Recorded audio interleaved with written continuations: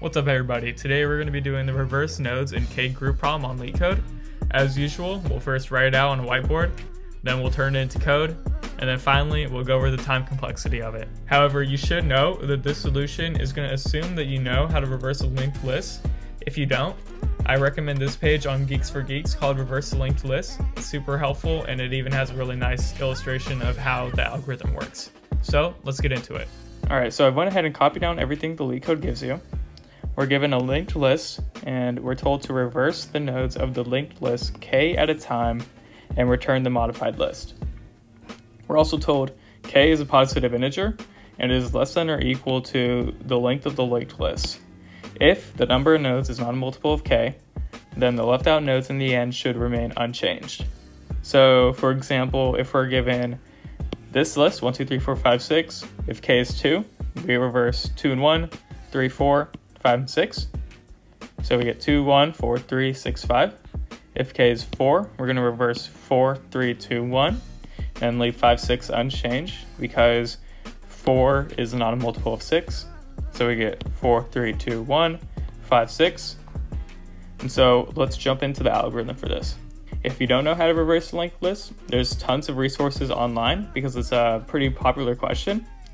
But for now, I'm just going to say we have a method called reverse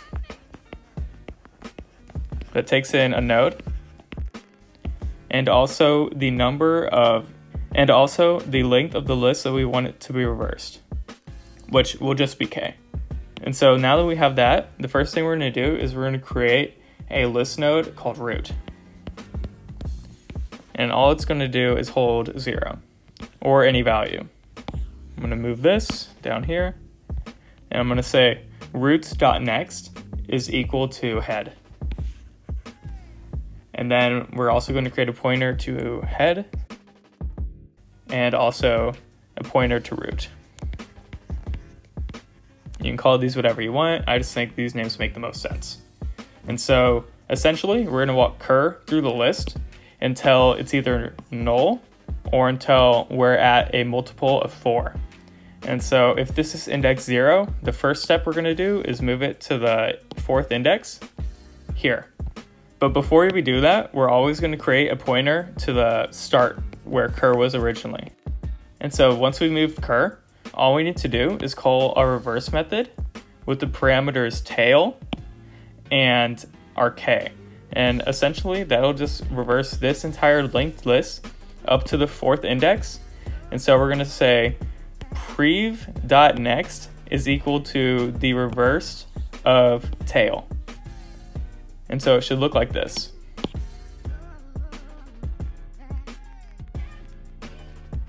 And so this is what our list is going to look like after the first iteration. And then after we reverse it, we're going to say prev is equal to tail. And so just like before, first we're going to create a pointer variable called tail, pointing to cur's original location. And then we're going to walk cur up the list until it's either at a multiple of k or until cur is null. And in this case, we're going to get cur is null before we can find a multiple of k. In this case, all we're going to say is prevs.next, this arrow, is equal to tail. And so now our list is 0, 4, 3, 2, 1, 5, 6. And you might be saying, how do we get rid of this 0? All we need to say is return root.next. And so now our list is 4, 3, 2, 1, 5, 6. And that's the expected output. All right, so let's start coding. Like I said before, this solution assumes that you know how to reverse a linked list, but if you don't, I'll quickly go over it. This is essentially the Geeks for Geeks code, except with an added parameter int k, and it just stops reversing when you get to the kth index. And so, like I say here, given list node head, the reverse method returns the list reversed up until the kth index. Knowing that, let's work on our solution.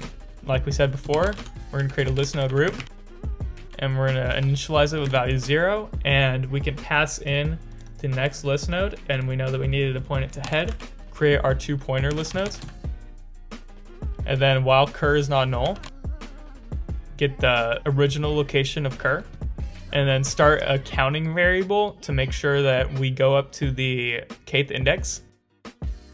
And in this while loop, we're just going to move up to the kth index. Just say cur equal cur.next, list index plus plus. And now we need to check to see if list index does not equal k. Because if it doesn't equal k, then we know that we're in this type of situation where we are at the end of the list and we can't reverse it. And so we're just going to say if list index does not equal k, prev.next is tail.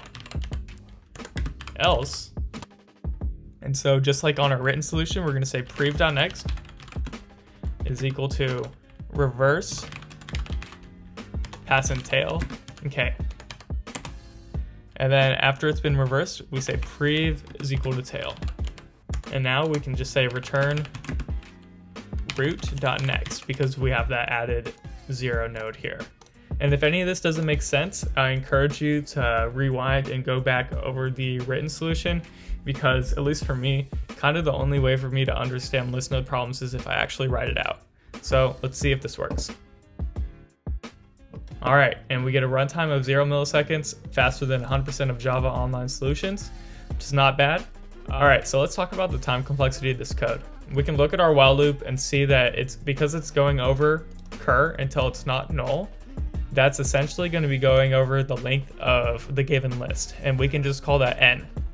So this while loop is happening n times, but inside the while loop, we're calling reverse of tail and k. And reverse also has a while loop that goes over k constant time operations. And so because our while loop that's happening n times has a operation that takes k times, we're going to say our runtime is n times k, where n is the length of the given list and k is given. And now let's take a look at our memory usage. The only memory we allocate is this list node and the pointer variables. And so we're going to say our memory use is constant. And so that's how you do the reverse K group problem on LeetCode. As always, the problem is in the description. If you learned something, don't forget to like and subscribe. And as always, have a great day.